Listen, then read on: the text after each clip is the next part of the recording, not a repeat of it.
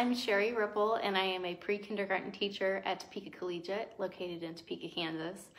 And I'm excited to share with you a virtual story time.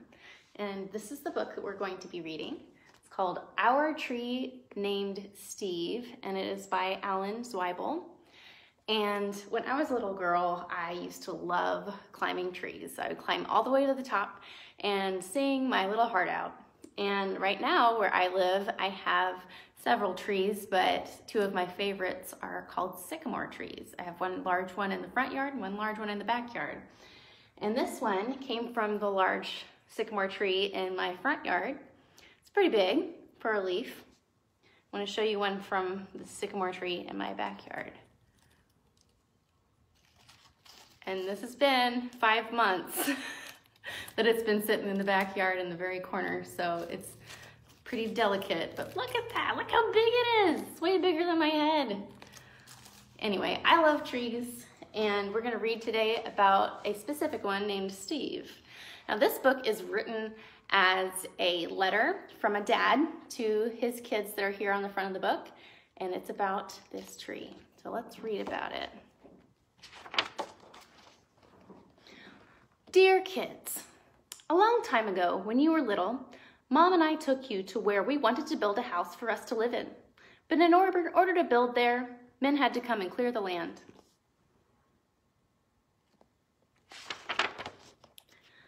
I remember there was one tree, however, that the three of you could not stop staring at. Adam thought it was crying. Lindsay said it looked nervous. And Sari, who was only 2 years old, couldn't pronounce the word tree, so she called it Steve. I love you, Steve, she kept saying, and then Adam and Lindsay started saying it too. And before too long, Mom and I got the hint and asked the builder to please save Steve. The day we moved in, Steve was there to greet us. Pretty close to the house there. He quickly worked his way into our lives as a swing holder, target, third base, hiding place, jump rope turner. That's a lot of fun tricks for a tree. And whenever our dryer broke down, he held our underwear with pride. Have you ever seen that? Clothesline hanging, having people dry their things on it. Yes, right there in the center of our yard, this weird-looking tree grew to become the center of our outdoor life. Through all our barbecues, campouts, and dance parties. Oh, that sounds like fun. Hey, even when we're not in school, we can do those things with our families, if the weather's nice.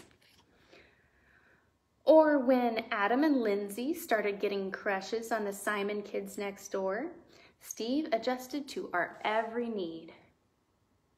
Are growing up a little bit.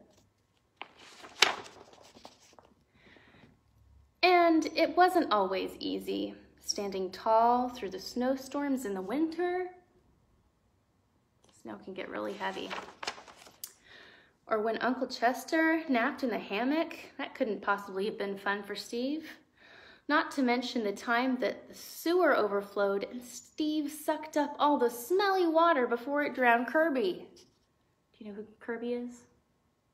It's right there. And then he got so sick, Steve, himself, that the tree doctor had to go give Steve a haircut that made him look like a big thumb. Aw, poor Steve. Through the years, Mom and I have tried to show you, in a world filled with strangers, the peace that comes with having things you can count on and a safe place to return to after a hard day or a long trip. Which brings me to the point of this letter. Last week, a storm hit our area. Uh-oh. What do you think is going to happen? And though we spared Steve's life a long time ago, this time we couldn't save him. What do you think happened? He's darker than he was I wonder if it was lightning. Are we sad? Sure we are. But even in his final moments, when he could have fallen on our house, Sari's swings, Kirby's house, or Mom's garden, Steve performed his last trick and protected all of us to the very end. And friends like this are hard to find. How do you think Kirby's feeling right now? So, when you come home from Grandma's next week, Steve will not be able to greet you as he's done in the past. I'm sorry. But please know that Steve will always be with us in our hearts, in our thoughts, and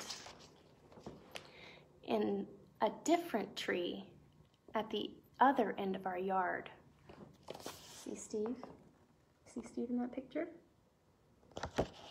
Look what they did with Steve's wood. They built a tree house. See you next week. Love, Dad. And here's a picture of some memories with Steve and the children. So, even though we can't finish our year together like we wanted to, we can still do some really awesome learning and take what we've built already and some creativity and have a really amazing online learning experience. So thank you so much for joining me for this book, and I'm wishing you all very well, and I'm so glad you joined me today. Thank you so much.